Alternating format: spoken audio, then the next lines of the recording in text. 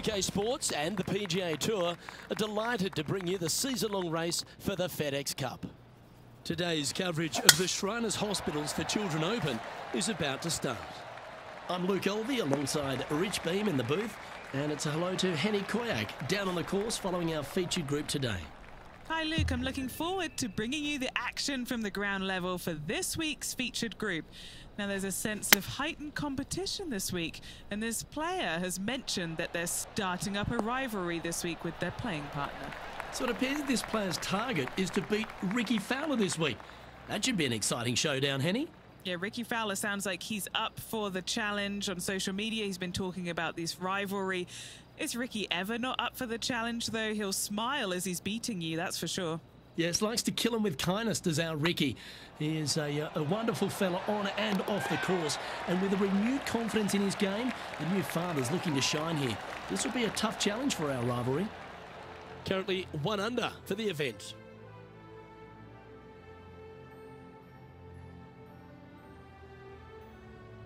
The second at TPC Summerlin is a par 4 measuring 469 yards from the back tee. It plays slightly downhill, so a strong drive here will set up even just a short iron approach. However, there's a huge waste area to the right, so accuracy off the tee is required. The smart option here is to lay back with the 3-metal and give yourself a full shot in, and also take 1 club less into this green as it will release down the slope. Just needs a little bit more of a kick to the right. Now let's switch our focus to Ricky Fowler. He's 1 stroke behind his rival in this event. Okay, let's get back to it, shall we? This putt is about 19 feet in distance. All right, guys, this for 2 birdies in a row.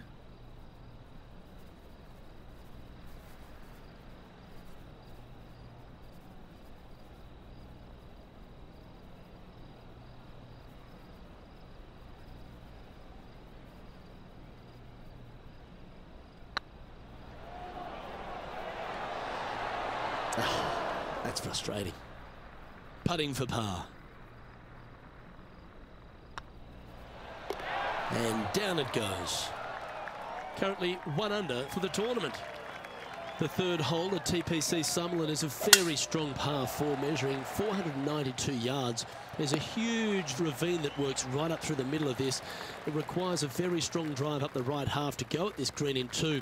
There is a big fairway to the left if you want to tuck over and get up and down for your par that way. Needs this one to kick right. That's inside the house of opportunity. They're a long way from the hole here. Work to be done. This is their look at birdie.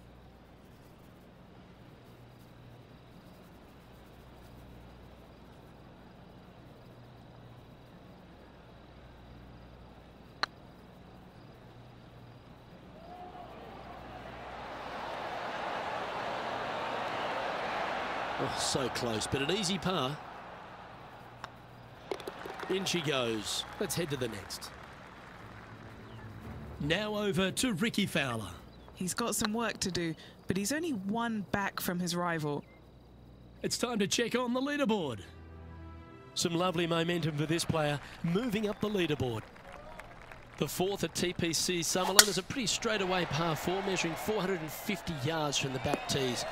The fairway bunkers down the left and right are to be avoided. Really, not much to this hole, just be accurate on approach. Few players have had the kind of impact on the game that Ricky Fowler has, and certainly being a fan favourite, Rich. It's funny when you see grown men dressed head to toe in orange supporting this wonderful person. But I know he wants more out of his career bio than what he's got right now. And he will definitely get it as well, Luke. He's too good of a talent, and he has too much ability to not be a great player and be on the top of the leaderboard definitely a few times during the season. He is definitely, if there is a Pied Piper in golf outside of Tiger Woods, I would put my thumb on Ricky Fowler, just because so many people go out there dressed in the orange gear that he has, and whatever he does, they just love it. He's engaging, he's affable, he looks like he is enjoying himself on the golf course, which I truly believe he is. He really is one of these players that's so dynamic and so fun to be around. You can't help but root for him week in and week out. Well, I hope he makes this one. It's for par.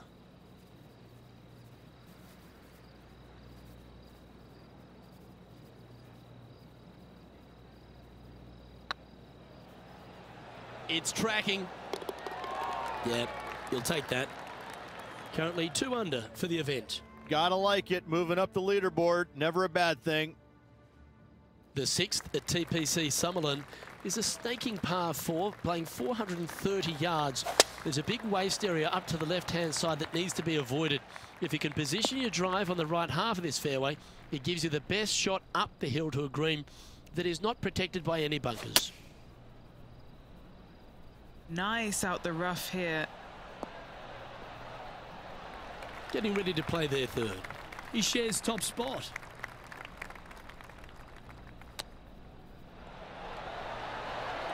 Didn't that look good for a long time? Good chance this one, right on 6 feet. Solid little par putt here. Looks good off the blade. Now, nice to make a mid-range par putt. Now let's switch our focus to Ricky Fowler. He's currently trailing his rival. Let's see what happens here. Oh, just missed. Yeah, that looked to be a bit of a misread. And now we can take a look at how that play affects the leaderboard. The 7th at TPC Summerlin is a short par 4 measuring just 382 yards off the tips. Really, you just want to avoid the trees on the left-hand side because that will prevent you getting at the green, which is well guarded by bunkers and trees. Lay up, short right, a nice little wedge in here, and try and make a birdie. Trying to get it to move a little bit to the left here. Not a bad shot, that. Still a chance. Already made a few birdies today, and this is another good look.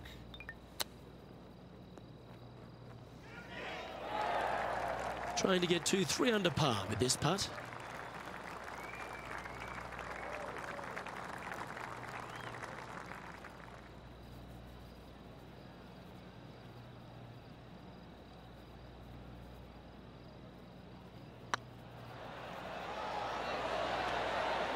Okay, steady now.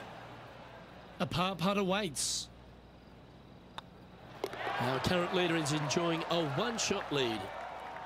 The 8th at TPC Summerlin is a big par 3 playing 239 from the tips. A well-struck shot will avoid the gully here, but anything to the left half can roll off the green. The bunker short rider also to be avoided, so you don't make a sloppy bogey. Now over to Ricky Fowler. Now, who'd have thought we'd see this? He is behind his rival. Can he do the catching up that's necessary? What are we looking at for this putt, Henny? Just got to use the touch of a feather. Barely has to blow on it. This is just downhill.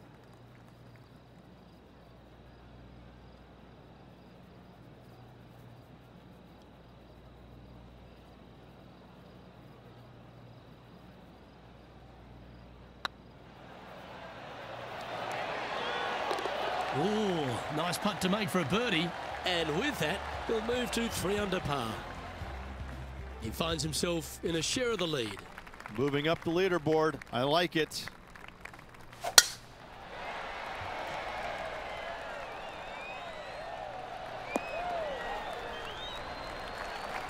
Oh, well done. Rich, I know you love being here in Vegas, perhaps for different reasons than watching the golf tournament, but while we're here at the tournament, tell me a bit more about Shriner's impact on the game and this entire region. Look, I fail to see what you mean by that. I think Vegas is a very nice, wholesome city that I do enjoy coming to visit. But the golf course is fantastic. It's held at TPC Summerlin every single year, and it used to be the venue where they had the last round, but now every round is here. And I think the players enjoy that. I think they like being at the same golf course each and every day. They get a feel for it, and I think that's why the scores historically year in and year out are so much lower than they were in the past. I think it's a really good opportunity to go out there and make a ton of birdies, but that's not the easiest thing to do, is it? Getting comfortable making 7, 8, 9 birdies around. Some players don't have that.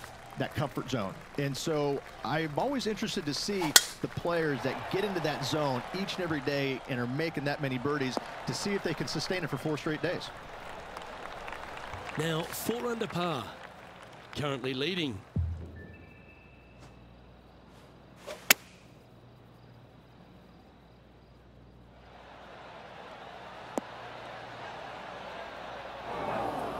That's not the shot they're after. And coming up well short. Henny, you've had the chance to have a look over this one? Straight back up this hill. Can be firm here. How much did the win last week give them the confidence to perhaps pull it off again here and go back-to-back? A massive win last week, looking to double up again this week. I gotta say, they're building off all the good things they did last week. A win could definitely happen. And a par putt awaits him.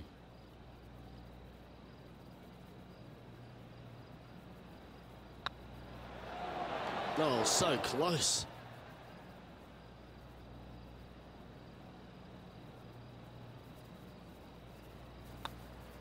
Well, that's providing some hope to the rest of the field as our leader stumbles with a bogey.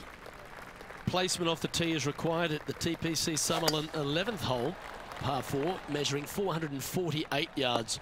The big bunker down the right side is to be avoided at all costs. And there's also a little tree there which might affect any line of sight approach to this green.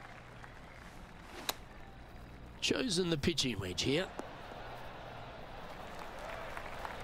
And here we are with the 3rd shot. He's currently tied for the lead.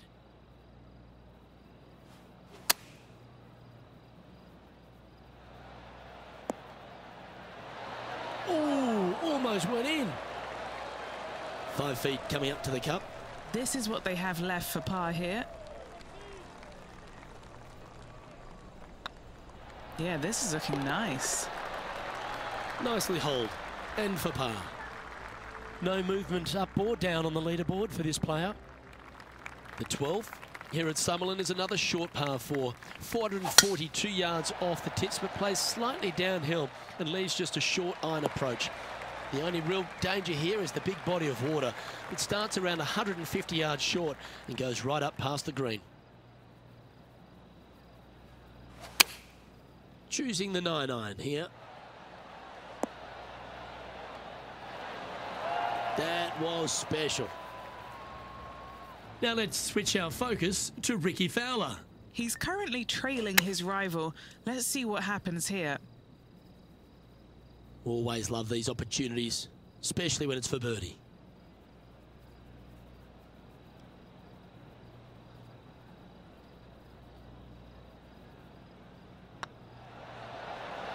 Mark it down, that's birdie number 5. And with that, he'll move to 4 under par. Our current leader is enjoying a 2-stroke lead. The 13th at TPC Summerlin is a monster par 5, measuring over 600 yards from the back tees. The big hitters with a tail breeze can cover that bunker on the left-hand side. But if you want to lay up, make sure you've given yourself the right number, because there's a lot to this green and plenty of ways to 3-putt it. Be careful on approach.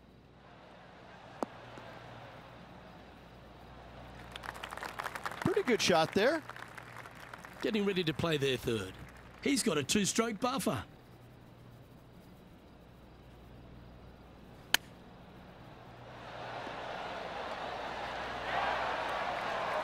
Looks like a pretty straightforward 5-footer to me.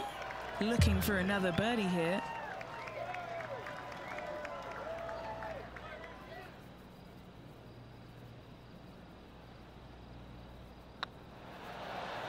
Gee, that's good playing. 6 birdies in a round. 2 in a row there, Luke, getting their groove on. Now over to Ricky Fowler. He's happy, just came off a birdie. Big time play, that one, at the right time too. And now this is why you can never get comfortable, even if you're leading a PGA Tour pro. This is what they do. They mean business. The 14th at TPC Summerlin is a straightaway par 3, playing 168 yards. The green slopes right to left, so make sure you've got the right length of club so you're not left with a long putt. Nicely done. Trying to get to 6 under now with this putt.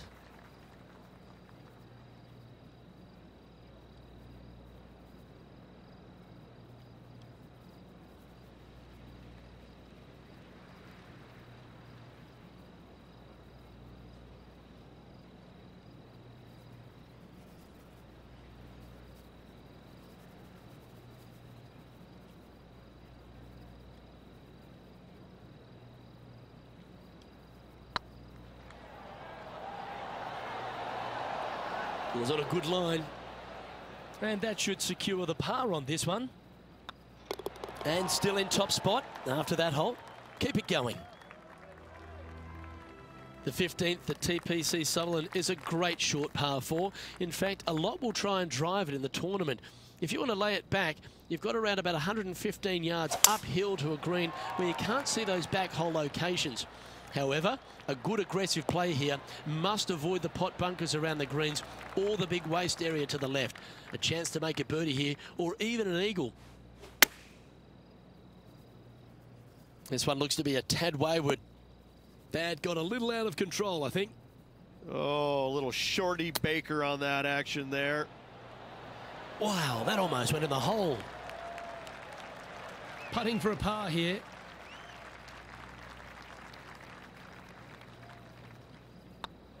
Right over the spot they were looking at. The putt drops, now at 5 under, heading down the stretch. With just a small sliver of a lead, this could go any different direction down the stretch.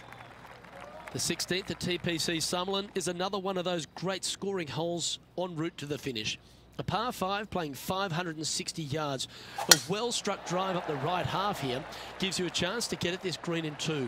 If you are going for the green, make sure you got enough club because that huge penalty area in front of it will ruin any score. Be careful going through the green here as well because getting down from over the back is not that easy. That's the right option. Put it back in play. And here we are with the 3rd shot. Now a 3-shot lead over the field. We need this one to bounce right. Oh, what a wonderful play. Leading with intent. Why don't we catch up with Ricky Fowler?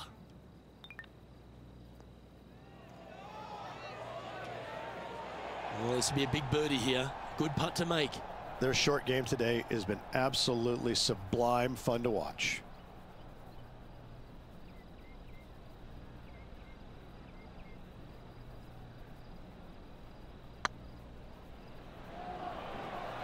This has a real chance. Look at him just surging ahead at the top of the leaderboard. And that will take him to 6 under. Well, I think that warrants another look. Let's see that again. Now this is how you putt. Take another look at this.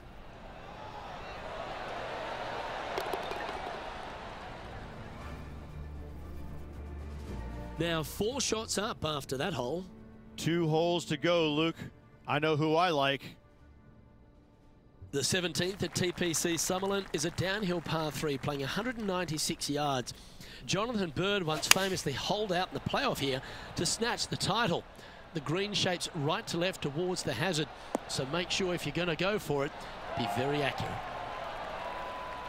Now let's switch our focus to Ricky Fowler. Now, who'd have thought we'd see this? He is behind his rival. Can he do the catching up that's necessary?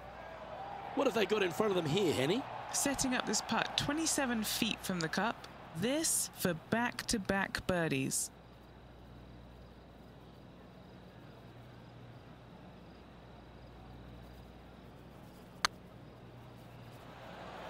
Looking great now. Wonderful putt. And that puts some real pressure on their rival now. Moments like that deserve another viewing. Let's take a look at the replay. They got their putting boots on here. Look at how this ball rolls end to end. Thing of beauty.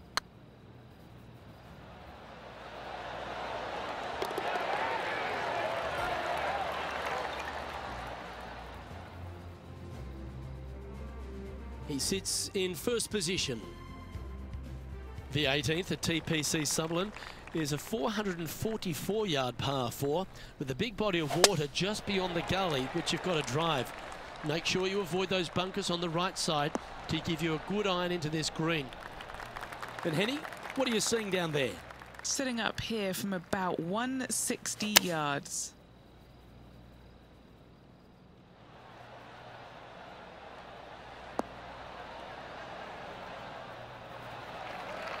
Oh, he's been putting on a clinic all day. Another beauty by our leader. And this putt for the tournament.